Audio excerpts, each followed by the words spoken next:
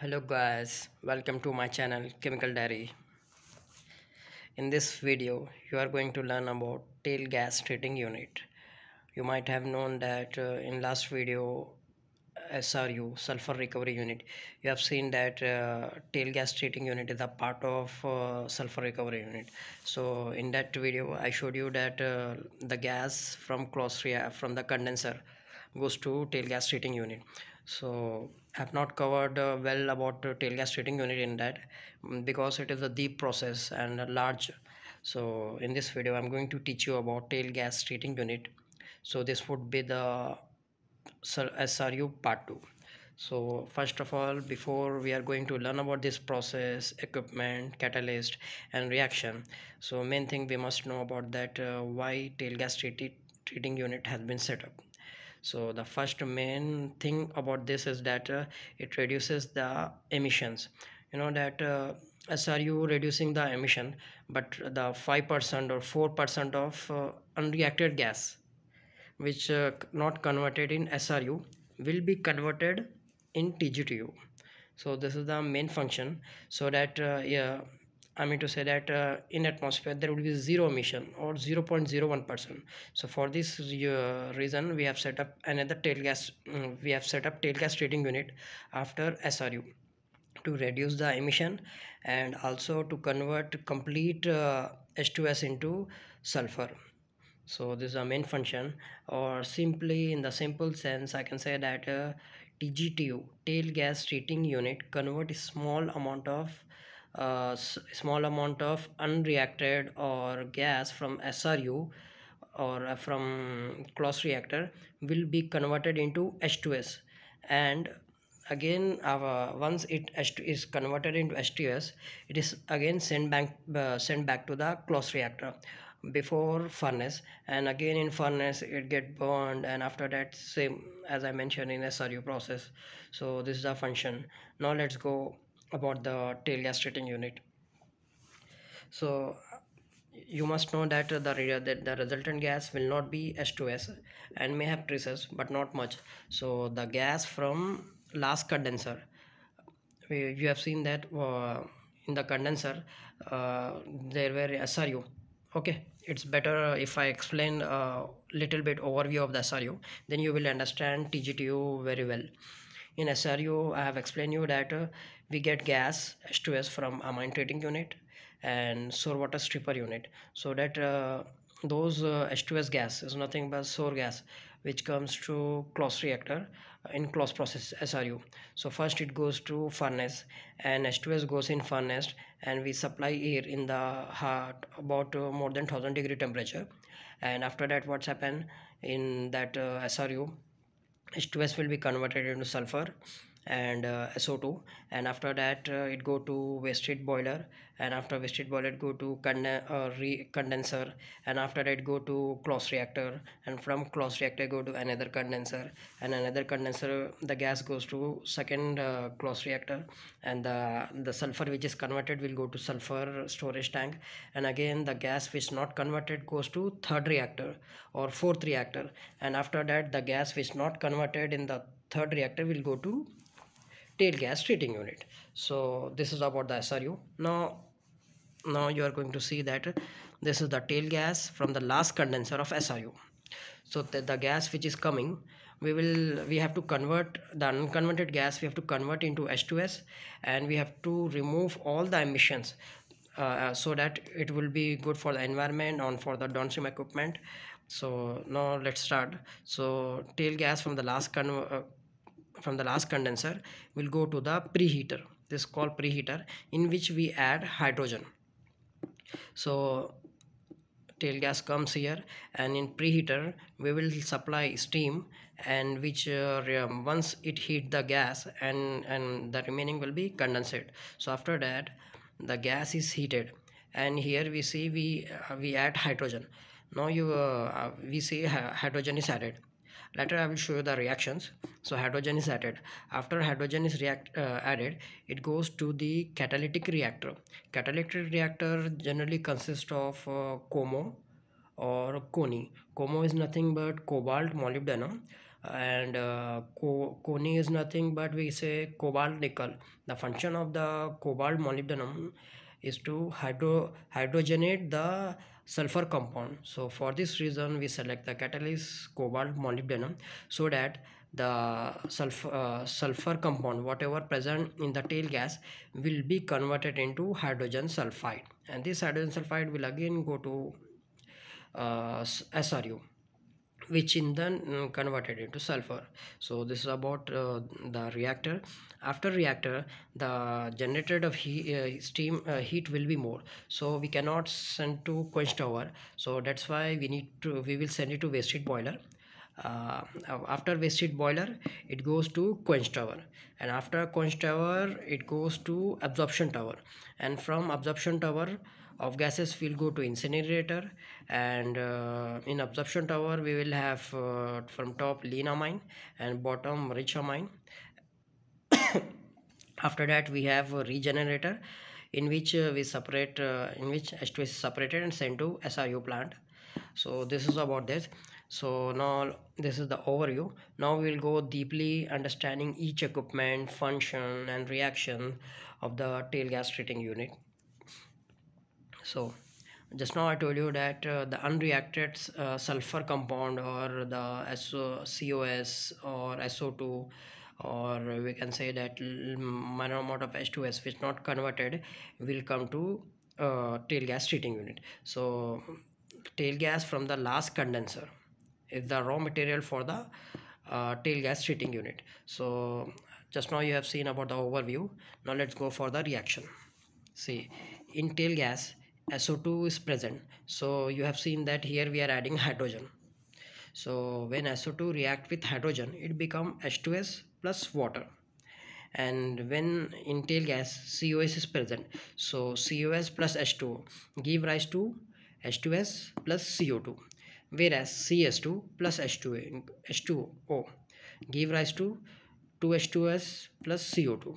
And SO2 S2 is the sulfur remains in S2, S3, S8 different forms. You might have seen there are so many forms of sulfur. So this 2 will get cancelled, so there will be sulfur. So S2 plus H2 give rise to H2S. So that is why for this reason we are adding hydrogen. So you have seen that the chemical reactions and why hydrogen is added to the tail gas treating unit. So this reaction easily makes you understand that we add hydrogen to recover as H2S, and this H2S we will send it to SRU, sulfur recovery unit. For and in sulfur recovery unit, obviously H2S will get converted and we recover sulfur. So now let's go for the deep order wise. So here we get tail gas and we add hydrogen, and after adding we need that the activation catalyst have activation temperature. So if you supply gas at low temperature, you will never be able to convert this tail gas into H2S. So for that reason we have to preheat the gas. So for that we will send the gas to preheater. Preheater is nothing but a Shell type heat exchanger or spiral type of heat exchanger, and these heat exchanger or heaters are designed depending upon the design, or depending upon the vendor what they decide. So preheater function is true in from one side coil, in coils steam will go, and in the end of the coil you will get the condensate. So whatever the gas from the tail gas treating unit from the last condenser will go to preheater. In preheater it will get heated. After get heated, the hot gas will go to the converter. Why we say catalytic reactor or converter? Because it convert tail gas into H2S.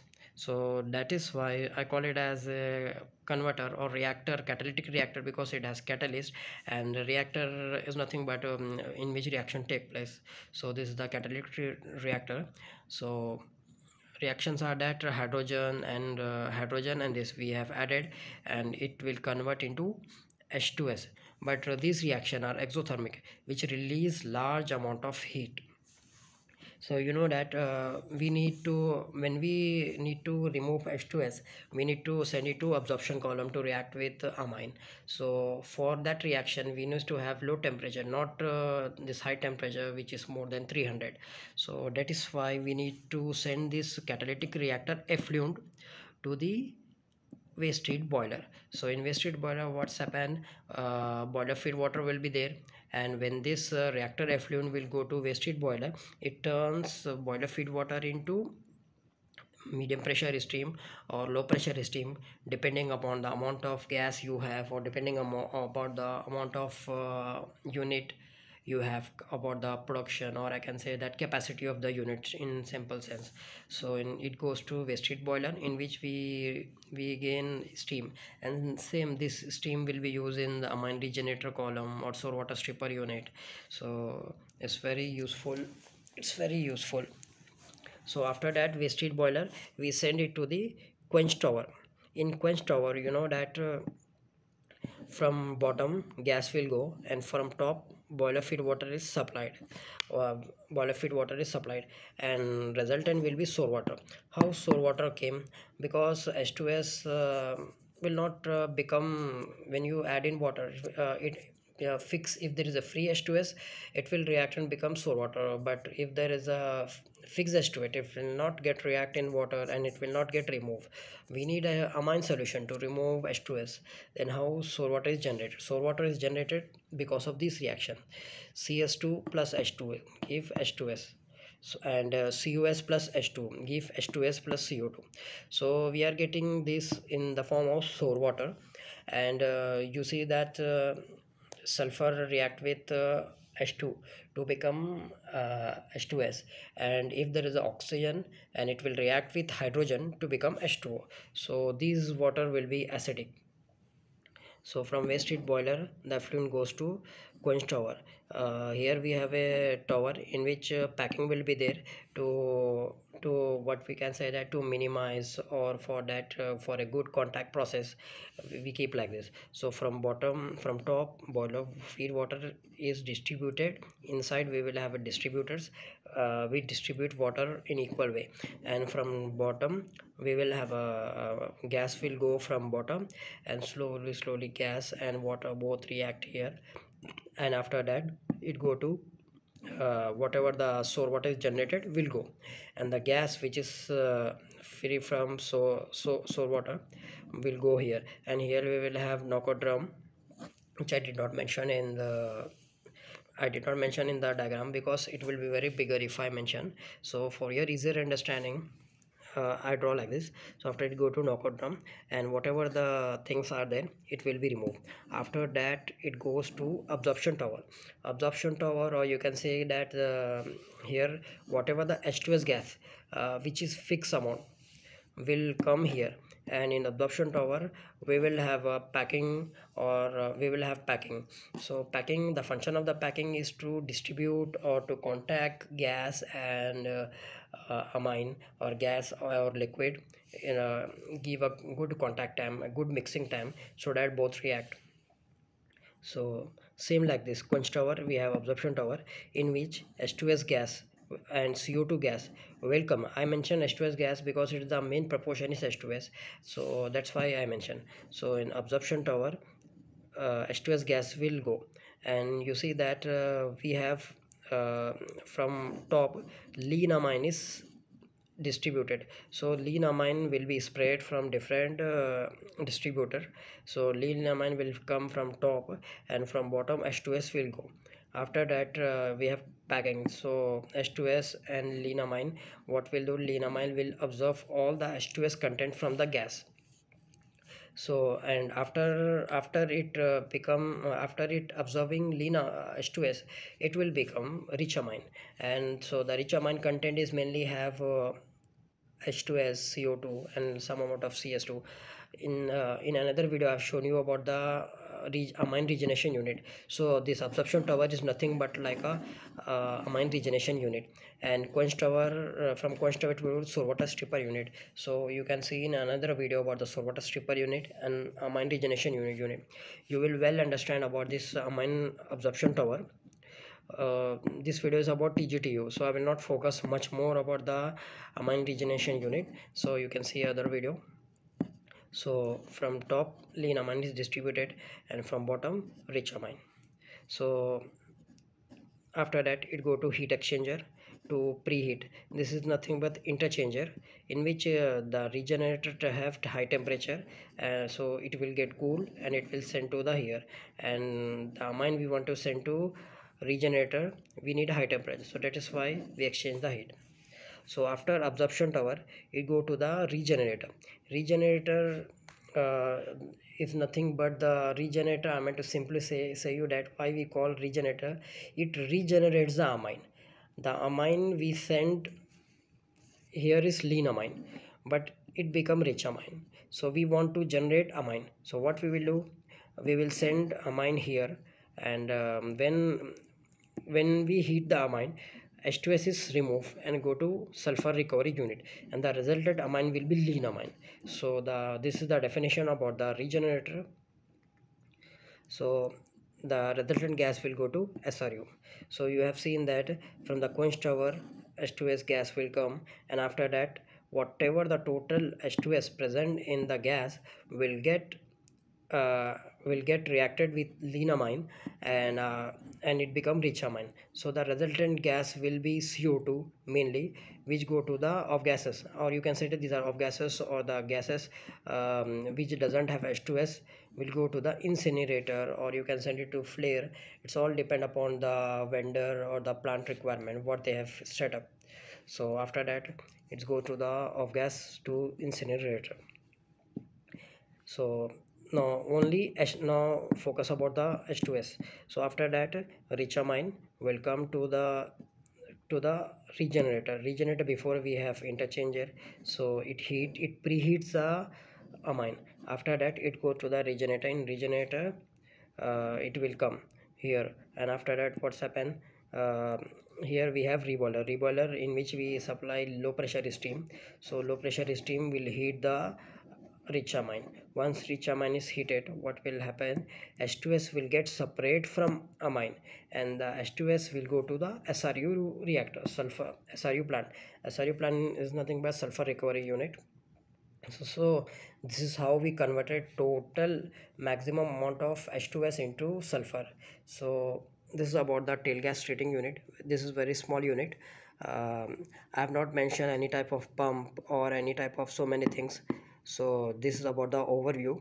So, and if you want, you can comment me. I will send you about this PFD.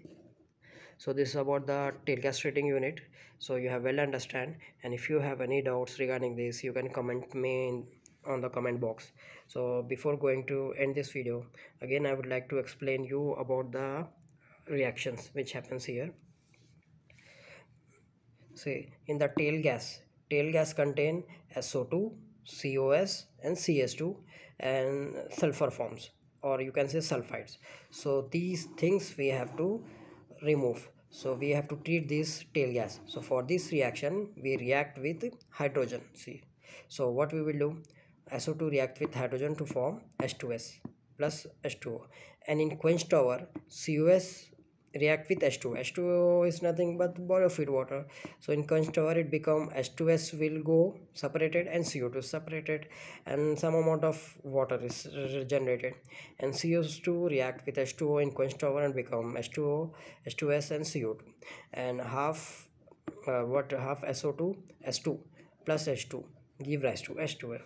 So this is about the things, and the main function of Tgtu is that it reduces the sulfur emissions, and the catalyst we use is cobalt molybdenum or cobalt nickel. It's all depending upon the capacity or about the design. These things are decided, and COS, CS2, SO2 are the composition of the tail gas. So what we do in tail gas, we hydrogenate the sulfur compound. Hydrogenation reactor effluent is then cooled by boiler feed water, which in terms we get low pressure steam. So this is about the tail gas treating unit. This is after SRU. And in another video soon I will post about the part 3, let's call SRU part 3, which contain about the sulfur granulation. And soon I will post part 4 also. In that I will mention about the sulfur handling, storage, and how we react with different compound, and how we maintain sulfur in storage, and which one is easier, whether granulation method of storage is easier or liquid sulfur is easier. So this is about the about the continuation of the SRU process, in which we have unit called tail gas treating unit. Thank you. Thank you.